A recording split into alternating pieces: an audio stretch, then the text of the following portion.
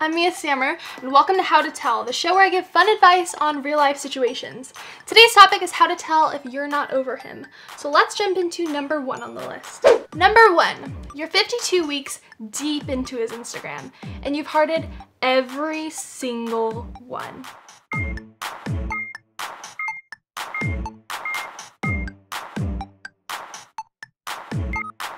Number 2, you see his face everywhere.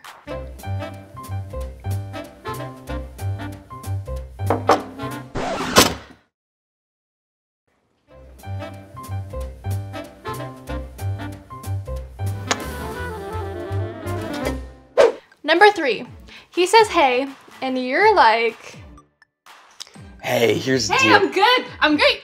Never better.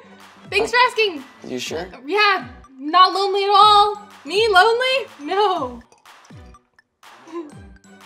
Okay.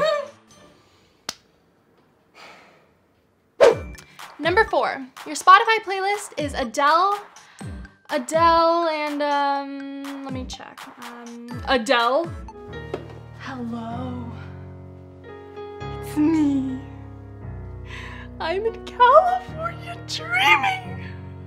Who used to be? Hello. Number 5, you filled his void with 2 new boyfriends, Ben and Jerry. Ben, you see that?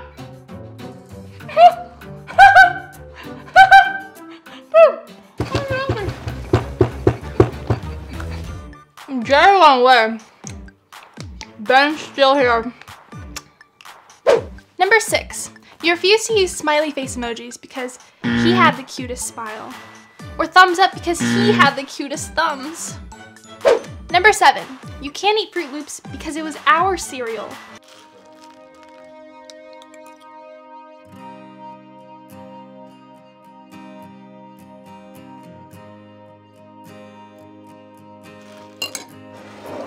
Or milk because it was our milk.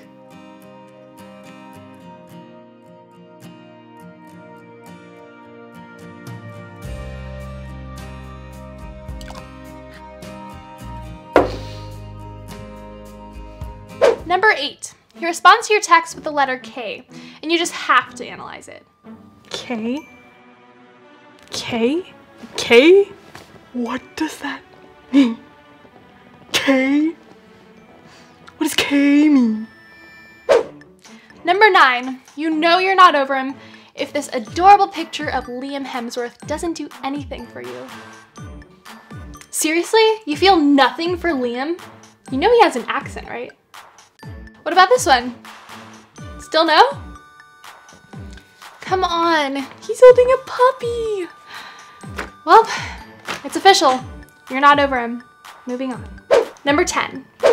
Can't see this video through your tears, but if you can hear me, girl, listen, it's gonna be okay.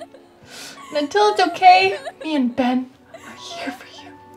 Well, I hope you were entertained with my list on how to tell if you're not over him. Just remember that time heals all wounds, and eventually you'll find another stupid boy to obsess over. I'm Stammer, and I'll see you next time.